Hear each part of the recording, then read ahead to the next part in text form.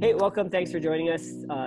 With thousands of other believers around the world, we're joining the movement called Unite 714. It's praying according to 2 Chronicles 7:14, and just asking God to heal our land. So I'm going to share a quick soap of something that I did a couple of days ago. This is our family does soaps every morning, and I read from Luke 1, and it just talked about this talks about Jesus, and it says he will be great, he will be called the Son of the Highest. The Lord God will give him the throne of his father David.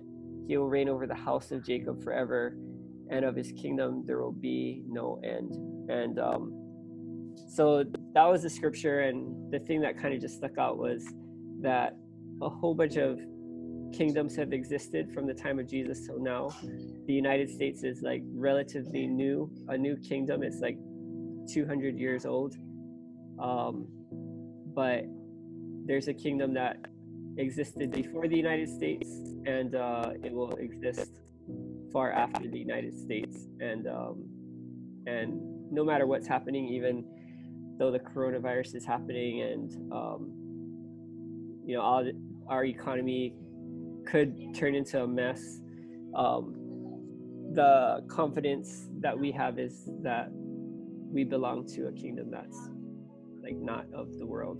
So I don't know, that's the thing that I've been meditating on, just kind of thinking of. And one of the things that kind of stuck out in that scripture is that that it started with the family of Jacob.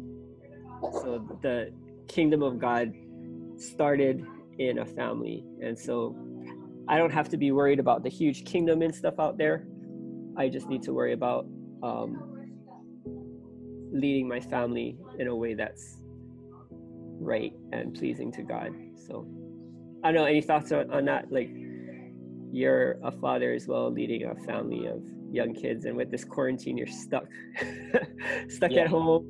You're working, but your kids are at home and you come home to them. Yeah, I guess that's a good one, and it's just it's kind of like putting your focus more on God rather than the worldly things right now, and it's I think that's a good scripture. You're talking about something that like this virus did. It kind of like leveled the playing field, or kind of equalized everyone and prioritize the things that matter, not about money and status and all this stuff, but it's just about people. And I thought that was super insightful. Yeah, and that's I felt like this whole thing, I think it's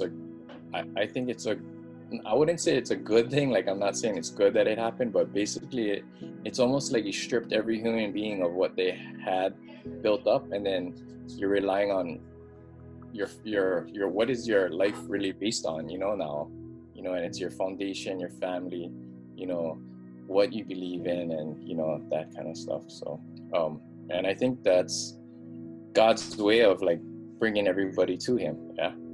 Yeah, I was just talking to Sharina, and she was saying that everything that she would run to for fun and for comfort, whether it's like surfing or paddleboarding or pickleball or everything has kind of just been taken away, and she's just stuck in her house. And then when things get bad, there's like nowhere to go.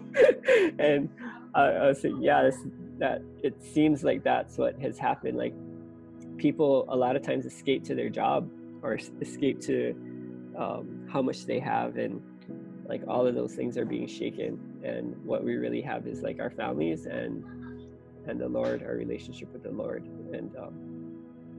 And we say that's a priority, but it's a little bit different when that is what you have. Yeah. Okay, cool. Let's pray. We're just okay. I'll just say a short prayer, and then you want to close us? Yeah. God, we just thank you for your promises in your word, that your kingdom will know no end. And we just pray for all the families that are struggling right now through finances, maybe tension in relationships.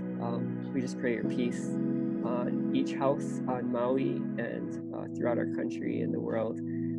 God, we pray that those that have built their lives on shaky ground, that you would bring them close to yourself and just reveal yourself, that you care about each one, that you love each one, and that you're there for each person who turns to you during this time. And use us, God, to share your peace and your wisdom with those around us. In Jesus' name. And Lord, we just want to thank you for this time that you have given everyone, and you've making this, a lot of families out there having more time with each other and more time with you. And Lord, please use this time to bring the non-believers to you, and help everyone understand who you are and lean towards you in these tough times. Lord, we also want to pray for our world and have everyone at peace right now. And Lord, we just want to pray for those that are sick and they will be healed. And we also want to pray for all the businesses that will be struggling through this and help them seek to you in these tough times. In Jesus' name we pray. Amen. Amen. Thanks, Matt. Yeah. Thanks for those that jumped in and prayed with us, and we'll see you again at 7:14. Take care. God bless.